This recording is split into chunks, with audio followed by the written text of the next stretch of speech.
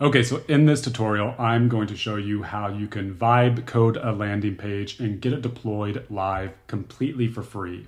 The primary tools that we are going to use in this tutorial are Cloudflare, Cursor, and GitHub. Now, the first thing that I will do here is create a new repository on GitHub. If you're not familiar with GitHub, I've got other tutorials coming that cover it, but essentially Git is a version control system, and GitHub is a platform that makes it easy to manage your Git repositories and stores them for you.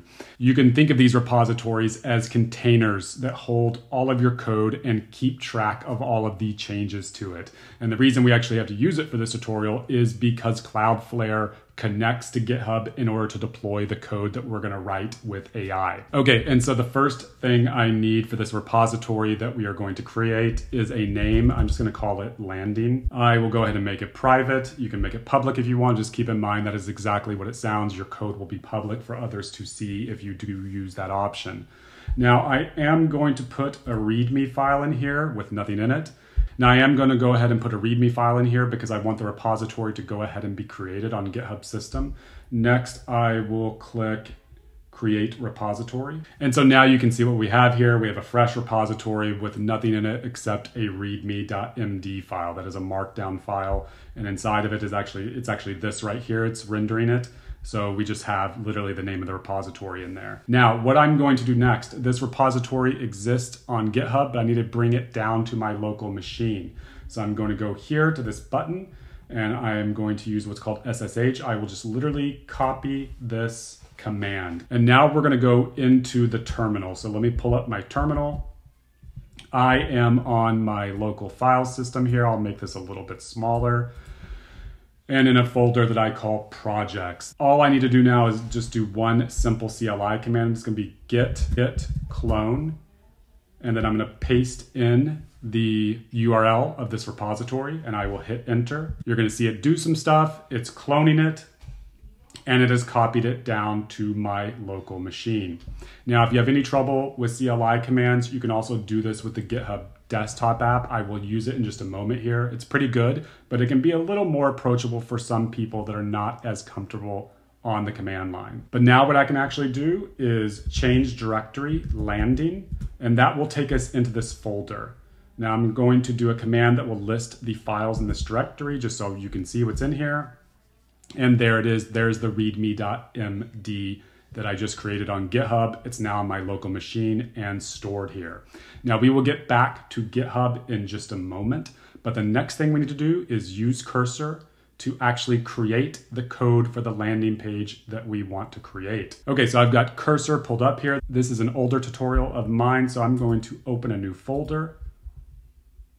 I will go to the landing folder and I will just click on open. Okay, now technically this will work if you just put it in the root of this project. So I could literally just put I could just have AI write the files and put them here, but I like to put them in an output folder. The name doesn't really matter.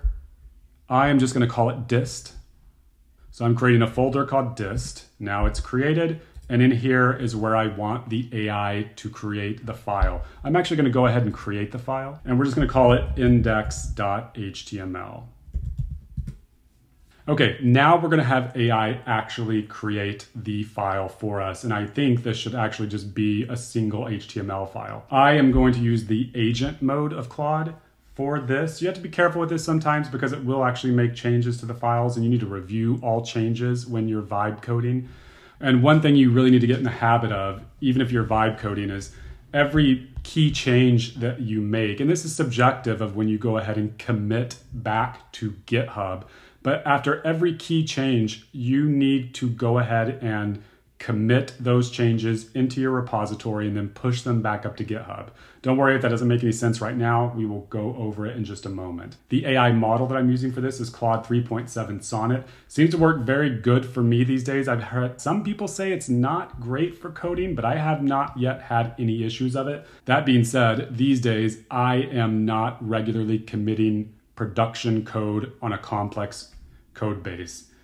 So your mileage may vary with this model. But now what I'm going to do is instruct the AI to make the landing page, and we're going to preview it locally to see how it looks. So the tool I am using to do this is called Super Whisper. It is an amazing tool. I definitely recommend it. Okay, so what I want you to do is create a landing page with just HTML, CSS, and JavaScript for a fictional product.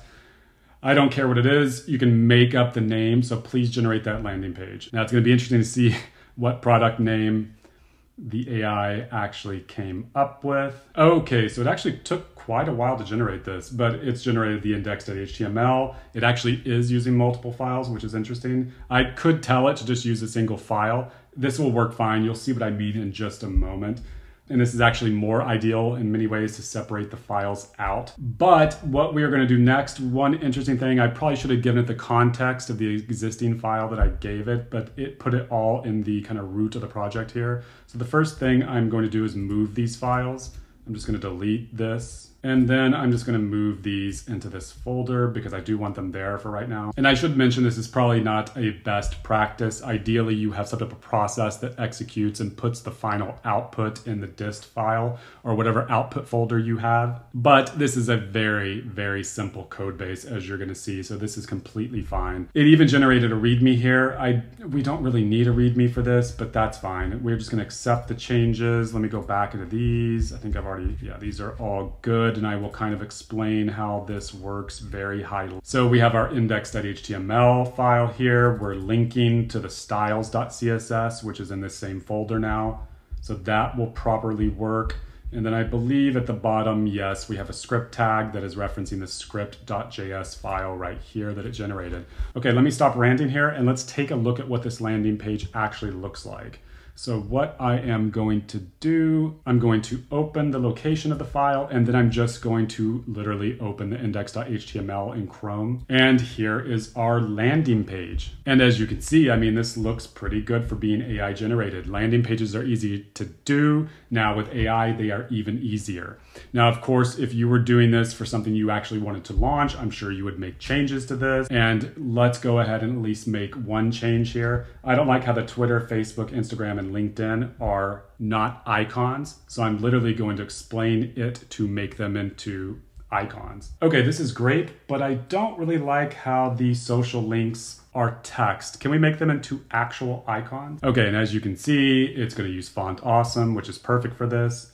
It is applying the changes to the index.html. And of course, I caused this minor issue because I didn't tell it the new location of the files or give it the context of those files. I am just going to say overwrite. And now I'm just going to move these files back into the proper location, overwriting the old.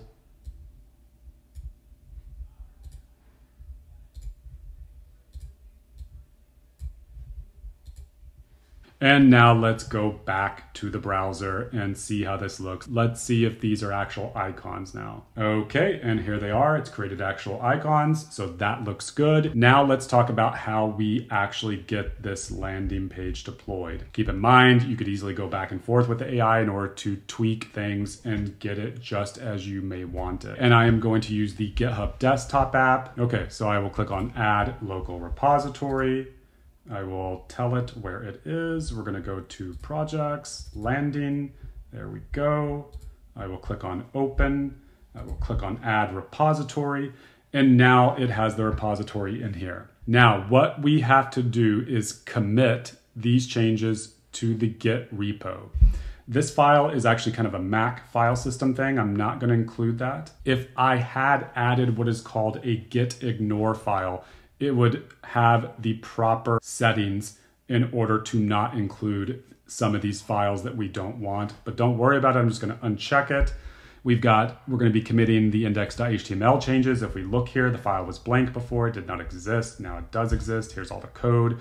We've got the script.js. We've got the styles.css. And we've got the readme.md.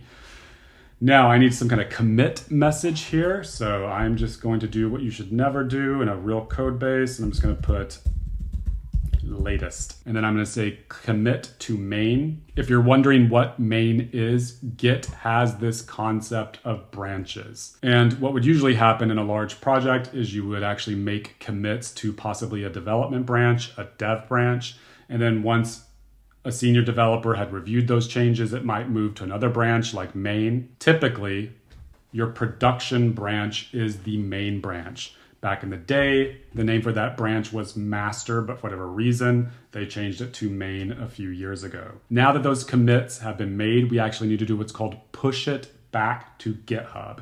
And so what that means is if I pull this up right now in GitHub, we are not going to see any of our latest code. So I'm now going to click on push. It'll push it to the origin. And now we should be able to go back here, refresh the page.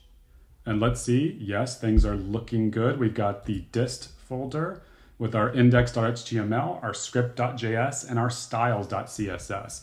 So this is all we have to do here. We are ready to start the process of deploying this. So now I am in my Cloudflare account, and this is how we are going to deploy this. I am actually going to deploy this to a subdomain of a domain I already own. But first thing you have to do is go to compute and in the workers and pages area. Okay, so now I am going to create a new application. Instead of the workers option, we are actually going to do the pages option. I will click on connect to Git. Mine is already partially connected. I do need to give it access to this repository though. These are some older ones. So I will click on the link here. And then I will just scroll down and update the repositories that it has access to.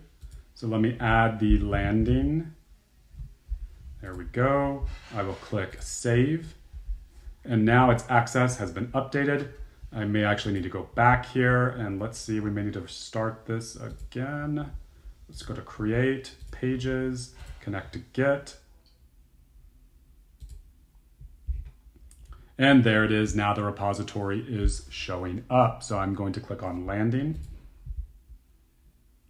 We're going to say begin setup. The production branch, this is what I was talking about as far as branching, and we are going to do main. That's the only branch that we have right now. Now our build output directory, this is where it's going to look to find the files that it needs. So I'm just going to type in here dist, and of course the reason I am doing this is because we created the dist folder. And I believe that should be all we need to do here. Let me click save and deploy. And let's see if I've forgotten anything. Okay, so it is deploying. The changes have been done. Now let's see if this actually works. Sometimes this doesn't work until I connect a domain. So let's see. Yeah, and I don't know why this happens actually, but sometimes it doesn't work until you actually connect it to a domain. So let's try that. I am going to go to continue to project. And then from here, you want to go to the custom domains area. So I'm going to click on custom domains. I will set up a custom domain. And now I'm going to enter in a domain that I own and is already set up for Cloudflare. If you hadn't already done this and we're just getting started with Cloudflare, you would need to actually first add your domain in order for this to kind of show up. But I am just going to type in landing1.url2text.com. That is a small tool of mine. Now that I have the subdomain, and what I was saying earlier is I am deploying this to a subdomain, right? This is a subdomain here. The subdomain is landing1. The root domain is url2text.com. You, of course, may just be putting in whatever your domain is. It just depends on your use case. I'm going to click on continue. And obviously this domain is already on the Cloudflare system, so it's fully able to set up the DNS records. I'm going to click on activate domain. Now it will say verifying here, but it should really quickly verify it. Let me just actually refresh the page. Okay, and even though it still says verifying after refreshing the page, I am just going to go back here, paste in that domain landing1.url2text.com, and there we go. There is the landing page that we just vibe coded. And now this is literally live on the internet. Anyone can see it. I will keep this up for a while.